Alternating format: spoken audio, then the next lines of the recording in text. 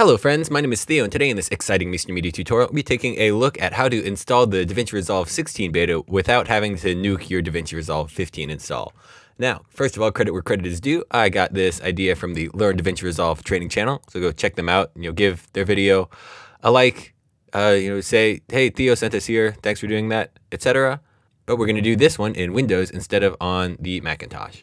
So the first thing you do is you have your Resolve 15 open up. You haven't done anything yet. That's great. You're going to go up to this little guy, and you've got your Resolve 15 database. This will probably say something like local database or something whenever you do it. And you're going to go ahead and hit this little backup button. Navigate to a good place to install a Resolve database backup. Let's go ahead and save, and I'll overwrite this current one. And this will take a couple seconds. And now our Resolve 15 database has been backed up successfully, so we can hit OK, and we can go ahead and quit out of Resolve now.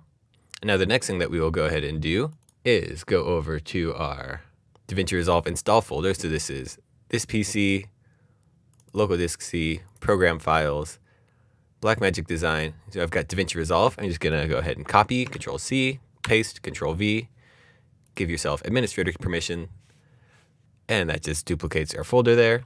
And now we can rename this to something like Resolve 15, enter, administrator permission. All right, now we're ready to install Resolve 16. So now we've got our Resolve 16 executable here. We'll double click and we'll go ahead and do the install process just as we would normally. I'll zoom through this because you don't need to see how to install Resolve 16. And then we'll hit finish.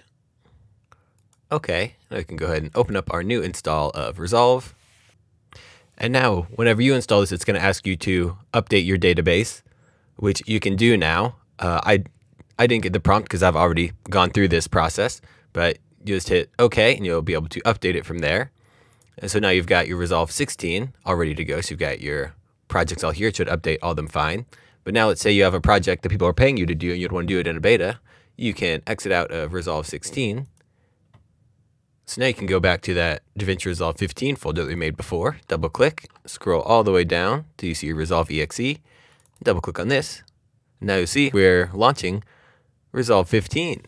Pretty cool. Now when you open Resolve 15 for the first time, you'll see in your disk databases, you'll have your local database and it'll have a little error next to it since you updated it to Resolve 16. But since you backed up your old database, all you have to do is go up to this little restore button.